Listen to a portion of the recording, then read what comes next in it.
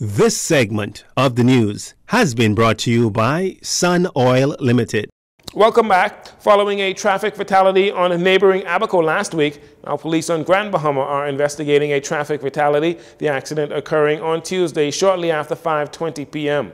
Police received a report of a traffic accident in the area of East Sunrise Highway and Sergeant Major Road.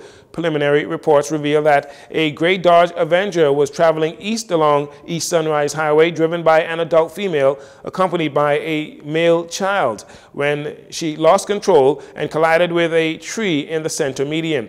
The driver succumbed on the scene and the child was transported to hospital for medical attention. Investigations are being continued there. A 57-year-old Bahamian man of Bernard Road, allegedly found in possession of over $400,000 in mixed currency, is currently in police custody. The sum of money, which is believed to be ill-gotten gains, was in mixed Bahamian and U.S. currency, according to police reports. Now, the Bernard Road resident was arrested sometime around 11 a.m. on Tuesday after officers of the Drug Enforcement Unit, assisted by officers from the Financial Crimes Investigations Branch, executed a search warrant on his residence. Prior to the searching of the man's home, officers were conducting a routine traffic stop in the Cable Beach area when they conducted a search of a flatbed truck driven by the 57-year-old and found a large amount of cash. This led them to the man's home, where officers found another large stash of cash and confiscated the same, which is believed to be from the proceeds of crime. Active police investigations continue. November has been officially declared as National Micro, Small, and Medium-Sized Enterprises, or MSME Month, by Small Business Development Center, the SBDC, and this is in collaboration with the Ministry of Economic Affairs. Interim Executive Director of the SBDC, Samantha Roll, says throughout the month of November, there will be a variety of events dedicated to highlighting the accomplishments of Bahamian business owners. Since the onset of the COVID-19 pandemic, we have seen a 40% uptick in our total number of funding clients. Year to date, we have received over 600 requests between funding programs, advisory services, and mentorship opportunities throughout 7 islands. As we seek to expand our presence in the Family Islands, and by enhancing our service offering, streamlining processes, and continuing to forge strategic partnerships, we anticipate the exponential increase in our client base. Throughout November, there will be a series of events and activities dedicated to highlighting the accomplishments of Bahamian business owners. Additionally, the SPDC will host one event in Family Islands with SPDC representation, namely Abaco, Andros, Eleuthera, Grand Bahama, and Long Island, followed by an honorary celebration in New Providence. According to Ms. Roll, since the COVID-19 pandemic began, the SBDC has been advocating for this initiative, and they are now glad to see it come to fruition. Minister of Economic Affairs, Senator Michael Halkitis, notes how important the micro, small, and medium-sized businesses are to the economy. It is well established that micro, small, and medium enterprises are the lifeblood of any economy, and therefore it is incumbent upon government to promote an environment in which MSMEs can thrive and go on to become large businesses. To that end, the Government of the Bahamas is committed to support the various organizations and entities whose mission it is to promote and support MSMEs. This includes the Small Business Development Center, the Bahamas Development Bank, the Venture Capital Fund, BAIC, BAMC, and indeed the central government of the Bahamas through its procurement practices. As for the events during the month, Communications Executive Michaela Munnings shared the following details. Starting on the 5th, we will have a brunch and business series in the island of Andros.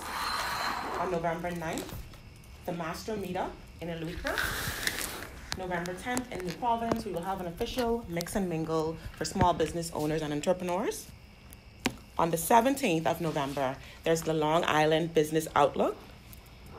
On the 18th, there's a mix, mingle, and market series in Abaco. On November 22nd, at the Warwick Hotel, there's an all-access business forum, which is open to members of the public. November 26th, we will have our annual Small Business Showcase, followed by the Grand Bahama Business Expo on November 28th and 29th, and the month will conclude with a National Honors Ceremony on November 30th. As of today, the SBDC has funded approximately $73 million to approximately 1,936 businesses across the Bahamas over the past 5 years. Ms. Roll says the SBDC is excited to continue the support of micro, small, and medium-sized businesses. And finally, this year has seen many changes in the country, especially in the nation's business sector, with one of those changes being Fusion Superplex switching partnerships with local communications companies, going from Cable Bahamas, who owns the brands Rev TV and Alive, over to the Bahamas Telecommunications Company, BTC. Fusion Superplex CEO Carlos Folk says a partnership with BTC was always the plan some points down the line due to the telecommunications company legacy status. They are providing us with methodologies and tools and digital monetization, and also techniques of how to improve business services by use of technology.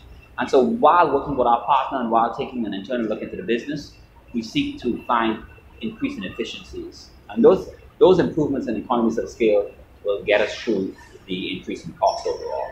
The Fusion CEO described their previous partnership with Cable Bahamas as a great company, but Mr. Folks explains that a number of the initiatives that BTC is working on is completely in sync with what Fusion is hoping to do years down the line. The innovation, their fiber optic rollout, I like their initiatives, the free Wi-Fi in the park, for example, the community outreach that Fusion is attempting to initiate. They're already doing. And with these synergies, we believe that our company will move faster into our next phases with BTC as our new partner, all right? And of course, we also provide a benefit to BTC as a home base for their employment seminars and their outreach to the community, where they can bring in the school kids, for example, and bring them to the IMAX theater. And this is one of the things they would like to do, and show them our educational films through our Project Empower program, and give people entertaining educational content. Back in 2018, Cable Bahamas and Fusion Superplex announced a 5-year partnership that is now coming to an end. And that'll do it for your JCN Evening News. Once again, I'm Jareno Saunders. Thanks for joining us. This segment of the news has been brought to you by Sun Oil Limited.